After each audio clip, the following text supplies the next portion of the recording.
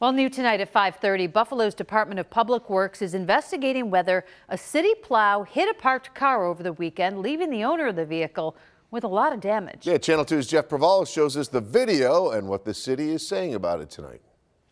Pay attention to the right side of your screen and look where the red circle is. You can see as a City of Buffalo plow goes by, something pops out. A Buffalo woman says what popped out was the rear bumper of their roommate's car. Neighbors say the incident, captured on home surveillance, happened Sunday morning near the intersection of Highland Ave and Norwood Ave.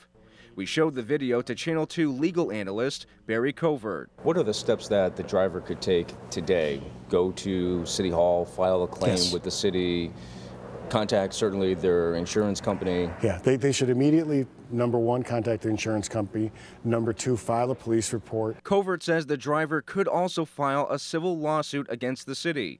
And Covert says those cases could be tough to prove. The higher standard that the municipalities are now held to and have been under that law is recklessness, that he knew that there was a risk that he was going to cause this accident, and he purposely disregarded that risk. Highland Ave has two-way traffic. You may be wondering why the plow driver was on the other side of the road. He's given a wide berth.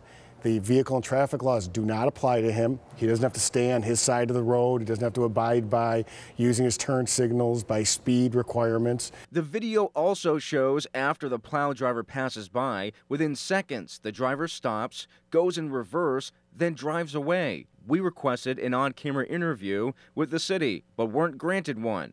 But Buffalo DPW Commissioner Steve Stepniak tells me by phone the driver backed up to clear excess snow, and that a full investigation has been launched to find out if, in fact, the plow hit the car. And Commissioner Stepniak also tells me that police will look to question any witnesses in the area. Efforts to speak to the owner of the car were not successful. Live in the studio tonight, I'm Jeff Praval, Channel 2 News.